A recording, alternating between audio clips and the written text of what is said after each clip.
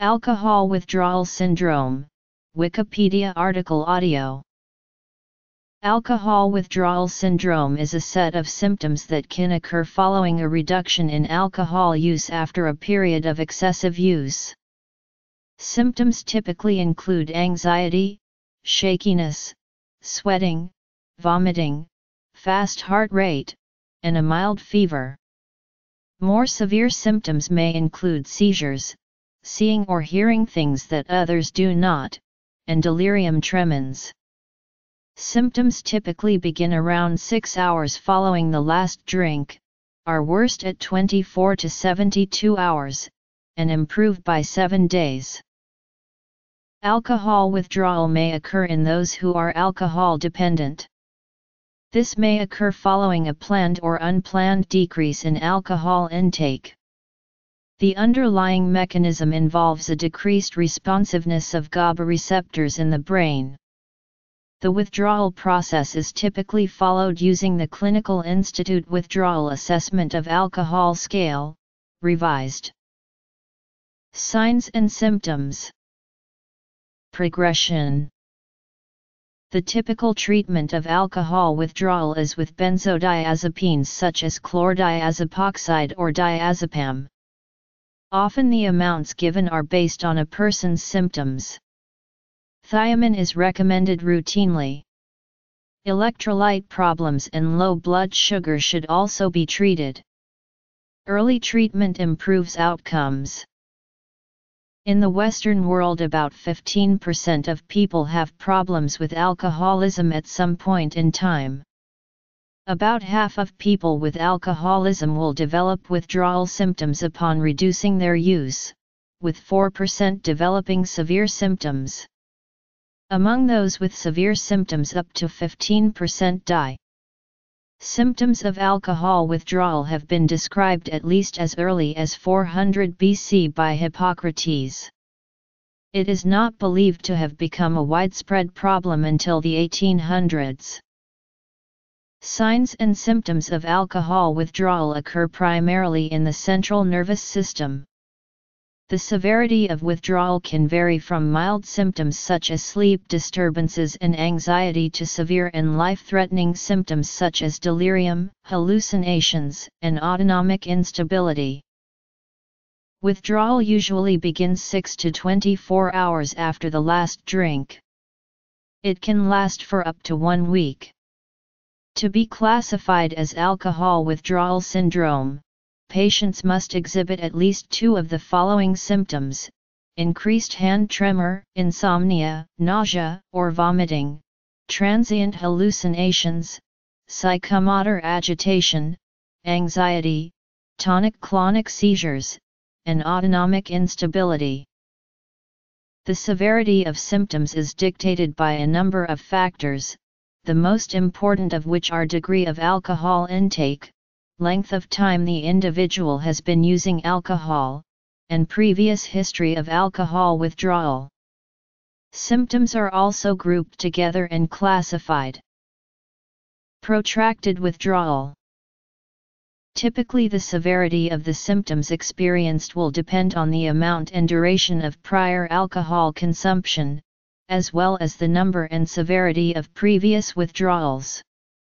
Even the most severe of these symptoms can occur in as little as 2 hours after cessation. Therefore, the overall unpredictability necessitates either pre-planned hospitalization, treatment coordinated with a doctor, or at the very least rapid access to medical care, and a supporting system of friends or family should be introduced prior to addressing detoxification.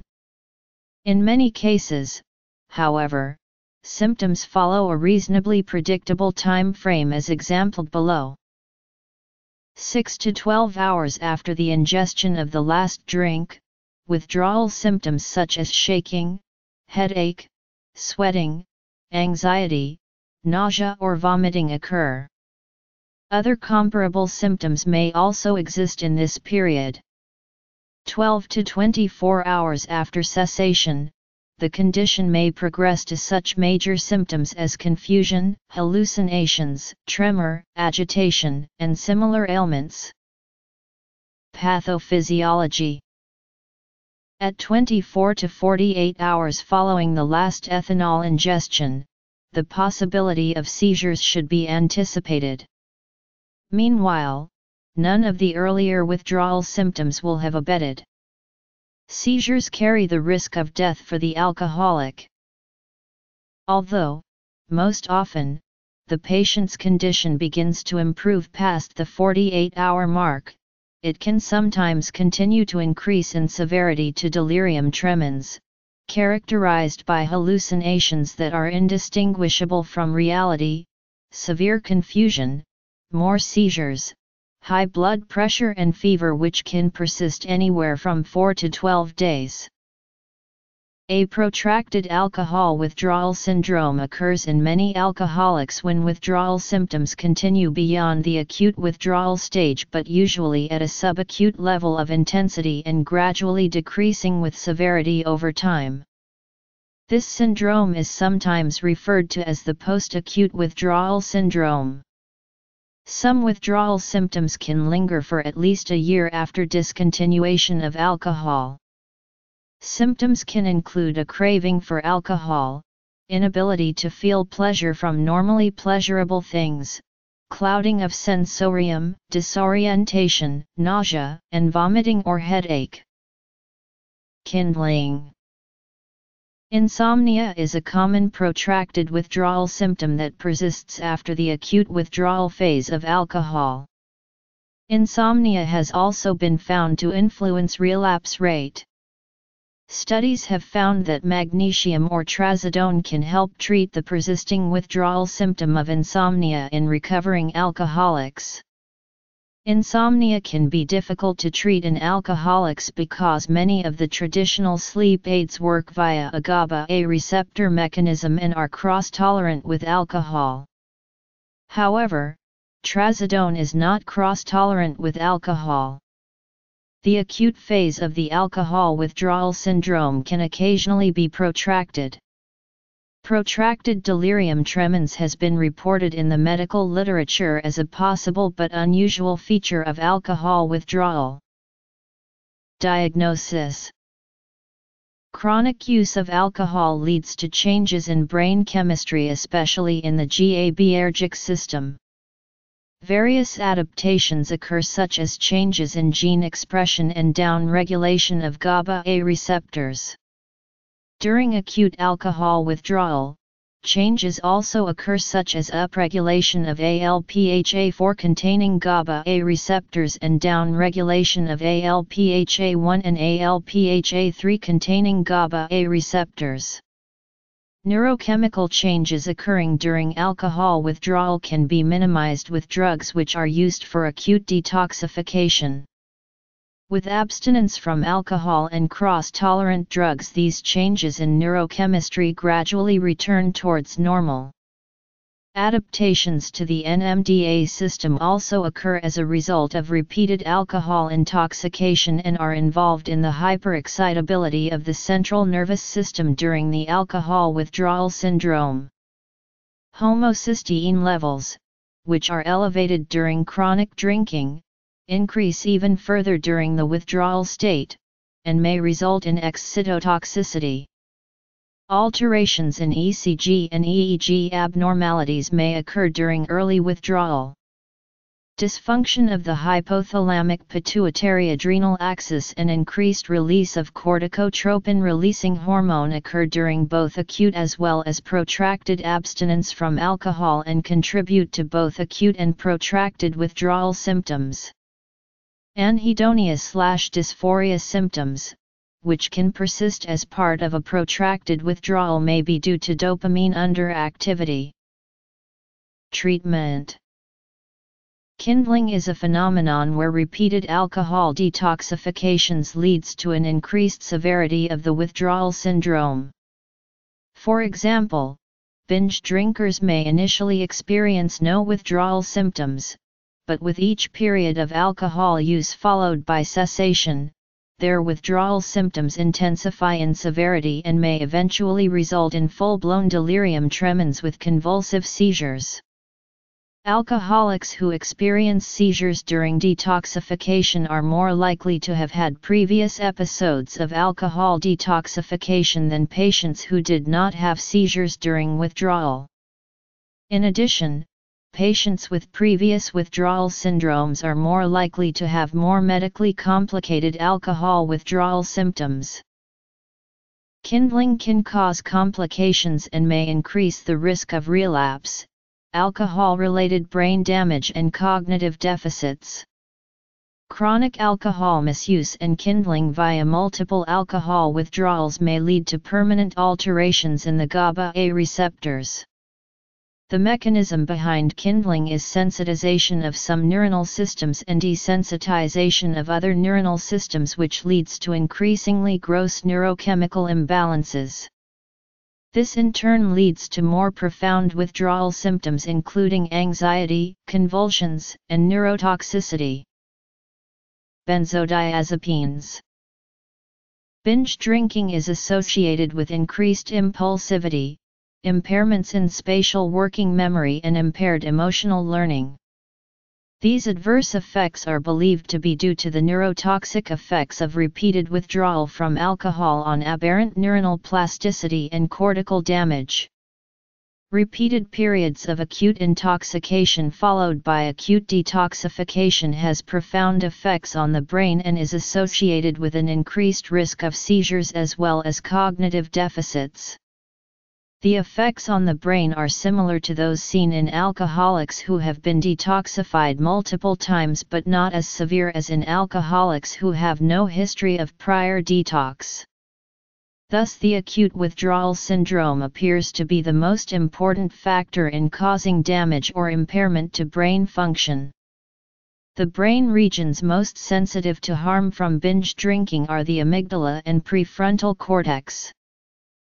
People in adolescence who experience multiple withdrawals from binge drinking show impairments of long-term nonverbal memory. Alcoholics who have had 2 or more alcohol withdrawals show more frontal lobe cognitive dysfunction than alcoholics who have experienced 1 or no prior withdrawals.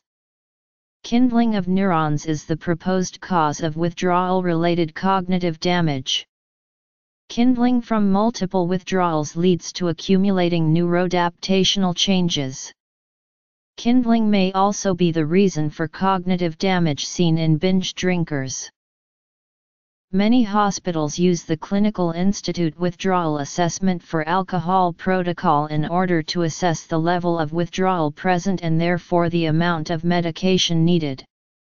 When overuse of alcohol is suspected but drinking history is unclear, testing for elevated values of carbohydrate-deficient transferrin or gamma-glutamyl transferase can help make the diagnosis of alcohol overuse and dependence more clear. The CIWA has also been shortened, while retaining its validity and reliability, to help assess patients more efficiently due to the life-threatening nature of alcohol withdrawal. Other conditions that may present similarly include benzodiazepine withdrawal syndrome. Benzodiazepines are effective for the management of symptoms as well as the prevention of seizures. Certain vitamins are also an important part of the management of alcohol withdrawal syndrome.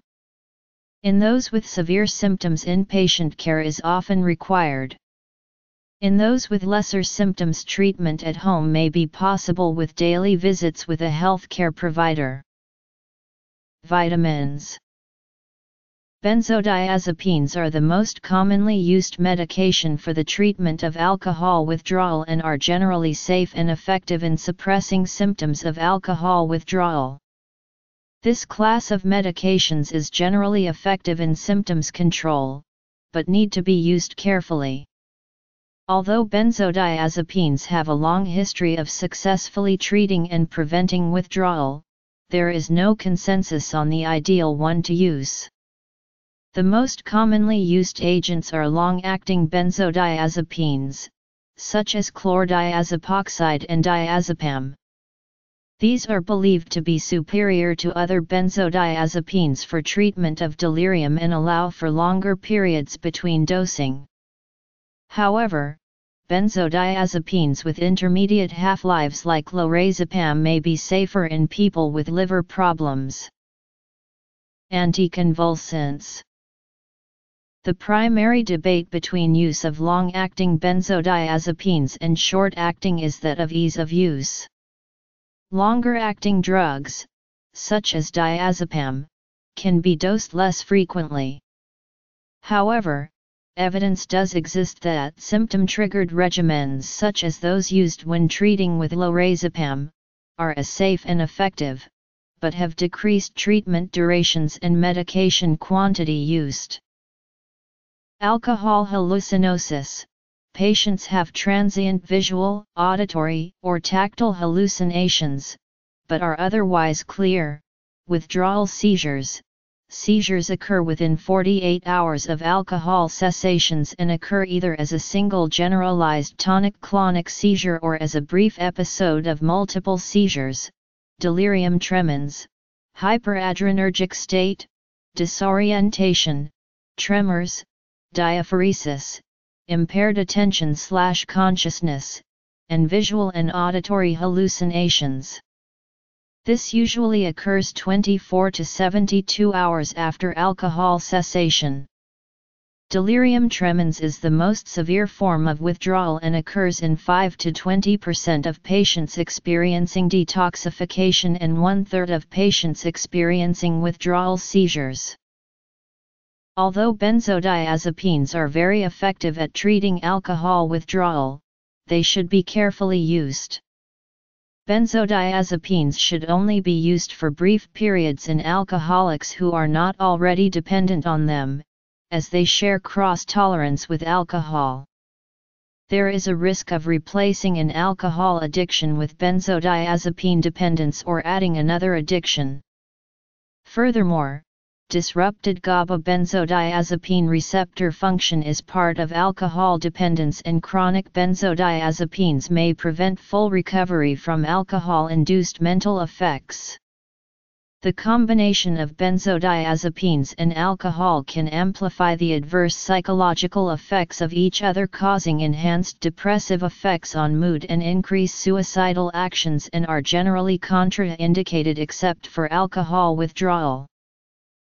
Alcoholics are often deficient in various nutrients, which can cause severe complications during alcohol withdrawal, such as the development of Wernicke syndrome. To help to prevent Wernicke syndrome, alcoholics should be administered a multivitamin preparation with sufficient quantities of thiamine and folic acid. During alcohol withdrawal, the prophylactic administration of thiamine, folic acid, and pyridoxine intravenously is recommended before starting any carbohydrate-containing fluids or food.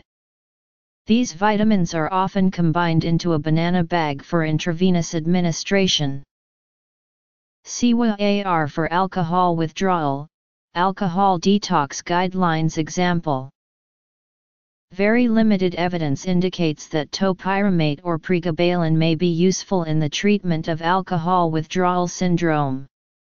Limited evidence supports the use of gabapentin or carbamazepine for the treatment of mild or moderate alcohol withdrawal as the sole treatment or as combination therapy with other medications. However, gabapentin does not appear to be effective for treatment of severe alcohol withdrawal and is therefore not recommended for use in this setting. A 2010 Cochrane review similarly reported that the evidence to support the role of anticonvulsants over benzodiazepines in the treatment of alcohol withdrawal is not supported.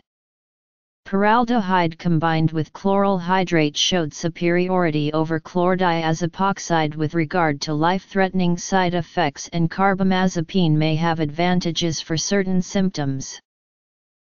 Prevention of further drinking. Other. Prognosis. Substances impairing recovery.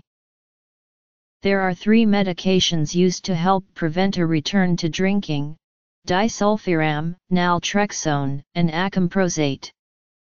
They are used after withdrawal has occurred. Clonidine may be used in combination with benzodiazepines to help some of the symptoms. There is insufficient evidence to support the use of baclofen for alcohol withdrawal syndrome. Antipsychotics, such as haloperidol, are sometimes used in addition to benzodiazepines to control agitation or psychosis. Antipsychotics may potentially worsen alcohol withdrawal as they lower the seizure threshold. Clozapine, olanzapine, or low-potency phenothiazines are particularly risky. If used, extreme caution is required. While intravenous ethanol could theoretically be used, evidence to support this use, at least in those who are very sick, is insufficient. Failure to manage the alcohol withdrawal syndrome appropriately can lead to permanent brain damage or death. It has been proposed that brain damage due to alcohol withdrawal may be prevented by the administration of NMDA antagonists, calcium antagonists, and glucocorticoid antagonists. Continued use of benzodiazepines may impair recovery from psychomotor and cognitive impairments from alcohol. Cigarette smoking may slow down or interfere with recovery of brain pathways in recovering alcoholics.